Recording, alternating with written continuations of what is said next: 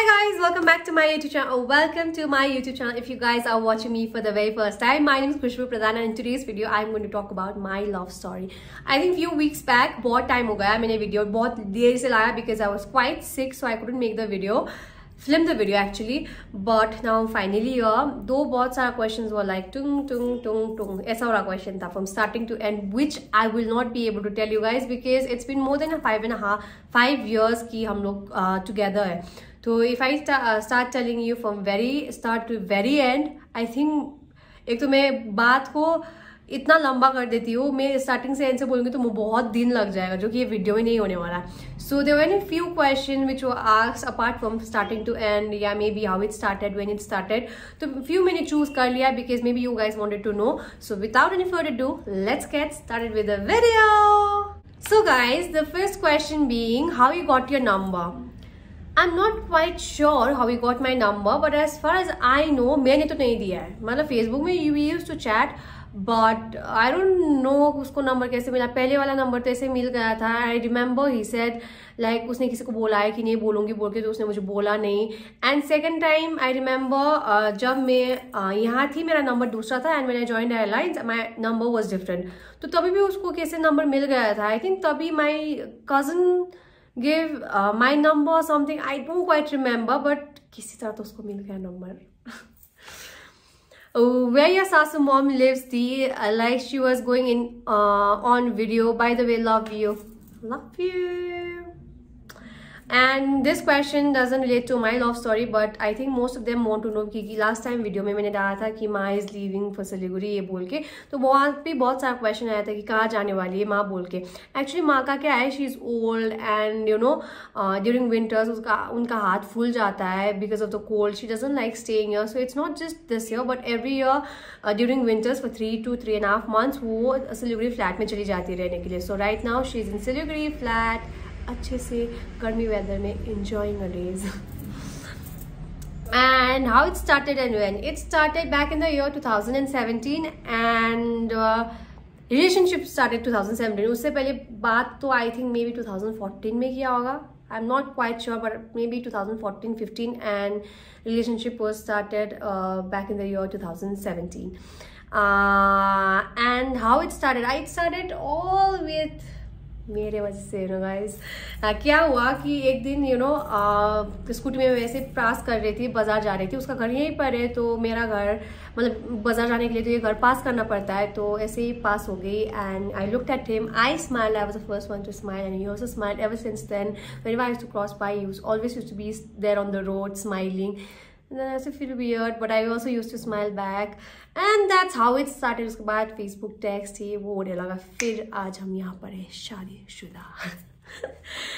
First meetup. I think first meetup was very long back, which I don't quite remember. जब मैं class 6, I think 7 पहुंचने वाली थी, class 7 में. I remember, but that was not official meetup, but I saw him actually. I was playing volleyball with my friends, and he also joined. He was very young, and he was also very young, and मैं तो बच्ची थी, तो मुझे तो कोई मतलब समझ में नहीं था कि क्या है, कैसा है, क्या हो रहा है बोल के. But I just saw him, that was the first time I saw him. ऐसा नहीं कि फीलिंग्स आ गया क्या आ गया, बिकॉज 7 में गाइज मैं सच में बच्ची थी, तो मुझे कुछ याद नहीं. But first time I saw him, and first meetup after that I met him दो, बट बात नहीं हुआ, बात नहीं हुआ. I saw him then, but बात officially I think I remember जब मैं मेरा ग्रैंडपा मतलब मम्मी के डैड के साथ, यहाँ पर वाइन शॉप है ना, तो वाइन मतलब बियर लेने के लिए यहाँ पर आए थे. So he was standing right out there on the door. Then he was like, hi, and I was like, awkward way, hi. Then he asked me, what do you want to do? क्या पढ़ रही हो? What do you want to do in future? ये सब. Then I don't quite remember क्या बात हुआ, पर ऐसे बात हुआ maybe for 3-4 minutes, and I was so awkward. He was like pretty fine, but I was so awkward from inside, but I still spoke and then left. And उसके बाद ऐसे होता गया step wise. Everything for me तो नहीं होगा, everything from the beginning. Excited.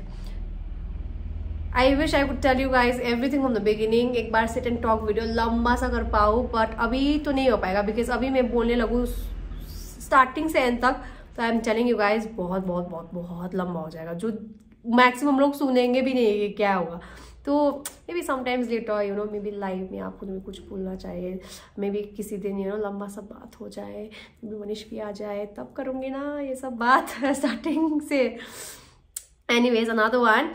How many years you were in a relationship? We were in a relationship for almost like 4.5 years. Then we got married. Now it's become more than 5 years. How did you both meet? I think वो तो मैंने बोल दिया. That's how we met. एक दिन grandpa आए थे and ऐसे वो वहाँ पर खड़े हुए थे and that's how we started talking. How did your and Manish da relationship started? I mean how it went. Lots of love and congrats. I think बहुत जन ने पूछा है कि how it went बोल के मैं थोड़ा सा बोल देती हूँ. तो उसके बाद क्या हुआ कि grandpa आए थे, फिर उसके बाद घर चली गई. I think maybe before that or maybe after that he started texting me Facebook में. I also started texting. Initially to be honest मुझे वो पसंद नहीं था इतना, but I still texted because मैं छोटी भी इतना समझ भी नहीं था. And he was also kind of, I used to find him very flirty, you know. शक्ल से लगता कि एकदम flirty है बोल के. Then I did not text. फिर उसके बाद वो text करता था, मैं भी करती थी. ऐसा नहीं बोलूँगी कि एकदम शुद्ध थी मैं, पर मैंने भी टेक्स्ट किया.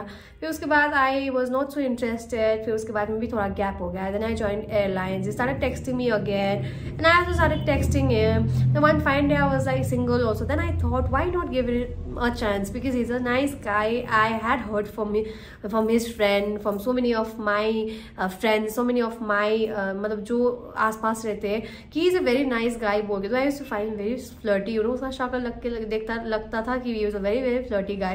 So I did not want to take chance, you know, क्योंकि नज़दीक से भी ये बात में क्या you know लड़के लोग क्या बोल दे, बस मतलब होता है ना बात का पतंगर बना दे बोल के. I did not want to date him, but all of them told me that he's a very nice, decent guy, committed guy. Then I was like, let me try बोल के I gave him a chance, and one fine day we got into a relationship. That was December 2017. We got in a relationship. उसके बाद होते उसको I got to know him कि क्या है कैसा है.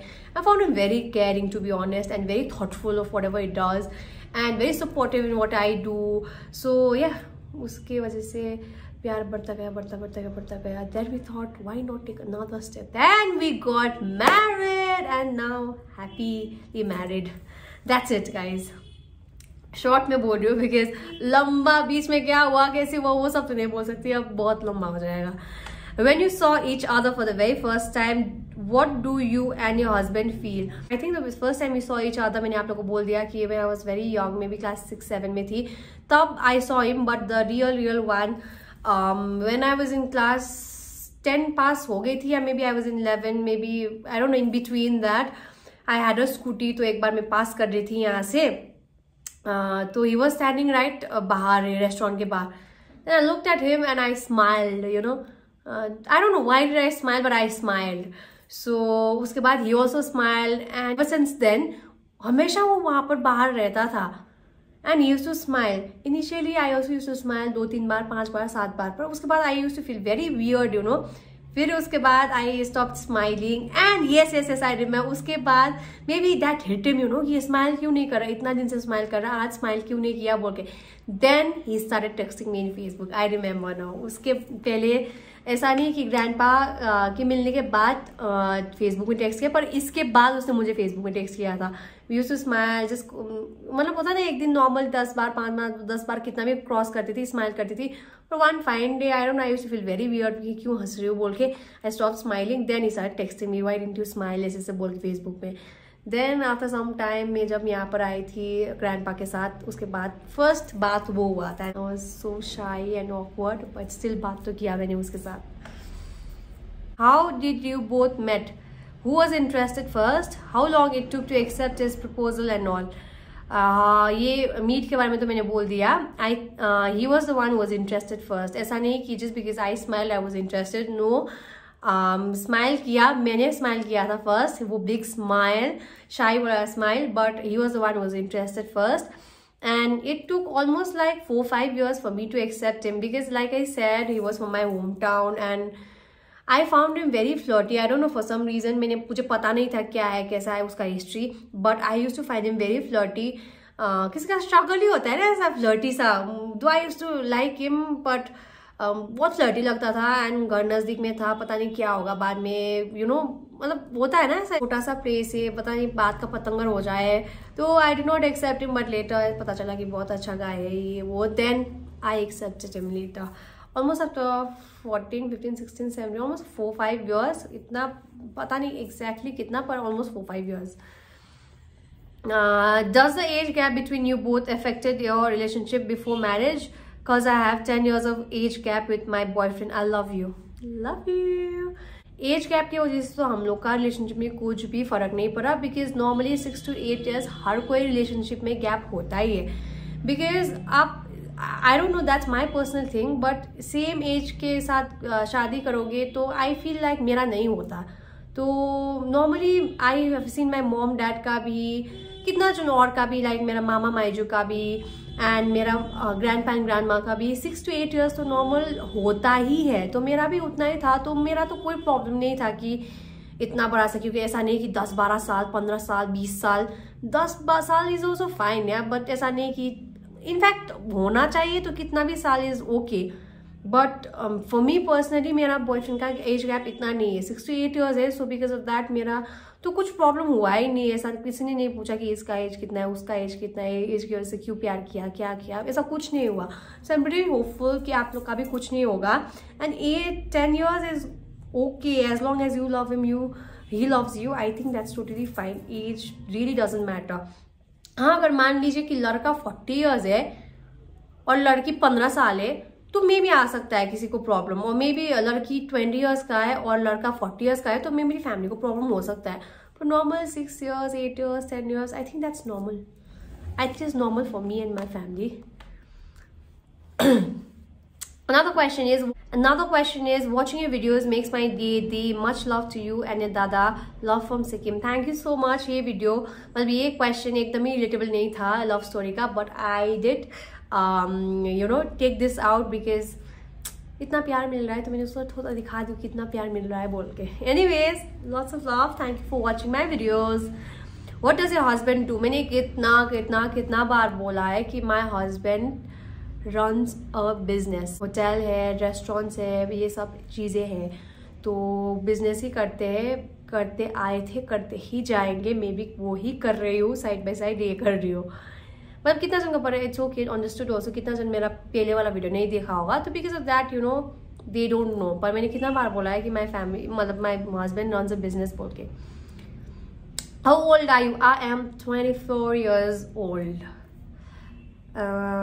From starting how you guys met, which year, everything, please. ये सारा क्वेश्चन आया था. I wish I could tell you guys कि सारा स्टार्टिंग से एंड तक, पर नहीं बोल पाऊंगी बिकॉज बहुत लंबा हो जाएगा. पर जितना तक हो सके मैंने आधा करके छोटू करके आप लोगों को बोल दिया है. This is from YouTube now, guys. How did you manage your love life while working as a cabin crew? I don't know how did I manage, but we did somehow. Every 1.5 month or 2 months में घर आती थी, उससे बात करती थी, बोलती थी, मिलती थी. एंड घर भी आती थी, ऐसा नहीं कि उसके लिए आती थी, पर घर आती थी. तो घर तो यहीं पर है मेरा, और ये वो भी यहीं पर रहता था. तो that's how we met. Almost like every 2-3 months में तो बात मिलते ही थे, लाइक मे बी 6-7 days के लिए. वो पहले बहुत छुट्टी मिला था और मैं छुट्टी बहुत लेती थी. और once in a year और may be twice in a year, really एक बार तो आता ही था. once in a year used to come Chennai for almost like 30 days. एकदम 30 days के लिए वो कम आता था. मैं बोलती थी इतना फ्लाइट टिकट पे करके आए हो, इतना मतलब साल बाद आए हो, तो एटलीस्ट रहो, 1 महीने तो रहना ही पड़ेगा बोल के. ही used to at least be there with me for 30 to 35 days at least once in a year. और कभी कभी बीच में मतलब होता है पहले आता था, 2 बार भी आता था, पर उसके बाद टाइम नहीं मिला because he got quite occupied with work, business and ये वो. And I used to understand, पर साल में एक बार तो आता ही था. And I used to come home. ऐसे मैंने बोल दिया कि ट्वाइस, मतलब 3 महीने तो बहुत दूर का बात है, 2 महीने में एक बार तो आती ही थी. So that's how we managed. It's kind of difficult to spend time with your loved ones or give time.